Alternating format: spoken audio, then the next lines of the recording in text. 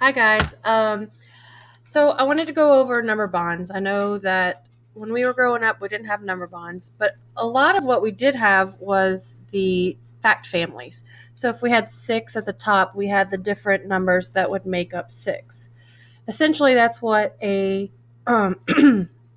number bond is. You have the whole at the top, so the whole would be six, and the two parts would be five and one, or three and three, two, and four.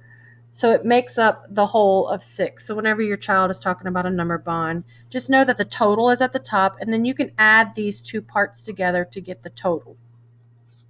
So for tonight's homework, you'll notice that there are number bonds. And it says to write a number bond on the front. So for instance, if six is the whole, which it is, the two parts, I'm sorry, this is mirrored, so I can't really see what I'm doing.